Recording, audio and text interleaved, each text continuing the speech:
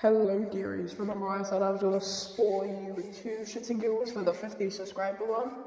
Yes! We're doing a senpai one now, he's lol funny. You side as you push against the crowds of people. We ain't discriminating. Their voices screaming for senpai. The guy that can make the girls, the boys, and the non-binaries trip over their own feet. You walked up to the lunch table and said, do your homework like a good person that you are. But then you had settle away from you, causing your eyes to meet the ocean blue ones that belong to senpai. Hello, Lion. He tried to as looking at your eyes just go back to the paper.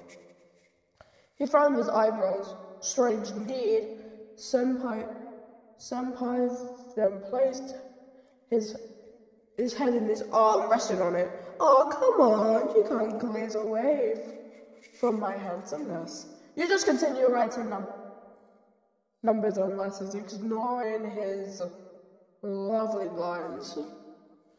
He felt a bubble grow inside him. You're not like the people that fell deeply in love with them. You've been in love with him, throwing their clothing at him. Harrison, question. What would you do if someone threw their clothing at you? Harrison's walking up the road. That's gonna be so scary because I feel like he's gonna kill himself a second time. He liked people that would play hard to get. He would play hard to get a kiss on your lips. No, they would go for what they love from me. For fictional men. You and senpai and you heard the bell ring. You stood up and packed and walked towards your class. Well, senpai followed along because he's a little dog. You sat down and he sat down beside you, glazed your face or glared at your face. He can't help but blush, Fred, because you're stunning. Because your face is charming. Then you felt something hard hit your head. A paper. You opened it and snickered a giggle. A death threat from one of senpai's girls. I'm talking about the girl. After school, you head home. You looked at your desk and did the homework and went to bed. But your phone rang with a message from senpai. And don't ask how he got your fucking number. It was just him. And it was just him just telling you, good night. Good night. Bye. You showed disgust as you saw the emotion the emotion that he put at the end. You just flop your head down and relax your body. The sunrise from the night, and you covered your eyes from the beam of light hitting your face.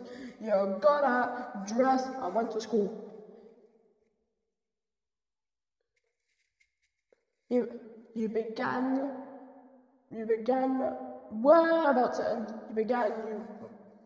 before you entered the school, a taller girl blocked your way. So you're the person senpai was talking to, or talking about. Pathetic. He scored as she grabbed your collar, pulling her close to your face. The tension, the sexual tension. And she smirked as her eyes burned into yours. That is some sexual tension. You two should date. I bet he just wants pity for you for being lonely. This is some heterosexual tension. These two should, you and the skill should date. Fuck senpai. Sexual tension. She laughed as you threw her on the ground, and the other females were laughing. You felt arms wrap around your frame. Fuck senpai, date that girl. She's probably hot. Sorry. The sexual tension. It's gas pedal. A gas pedal around the corner. Note. Hit them again. Senpai said coldly because he's as his arms tightened around you. The girls backed off. Slightly as he hoisted you up and gave you a charming smile. Why, are you okay? He felt like a stone hit his continent to back up from you and scratches her hand. He felt something trickling from his nose. Blood! You started to yell at him, saying it was his fault this scald even happened. He felt tears streaming from his eyes. He tried to talk with you, but you just shut him up and ran home. And stayed there! Next time, Senpai.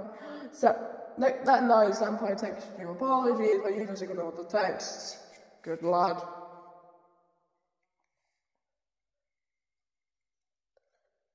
You just sighed and laid in bed and slept through the subjects.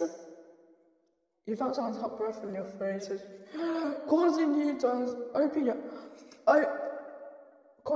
snap your eyes open to see blue eyes, but they look crazed. Senpai giggled as his hand caressed your face. You should have dated that hot tall girl!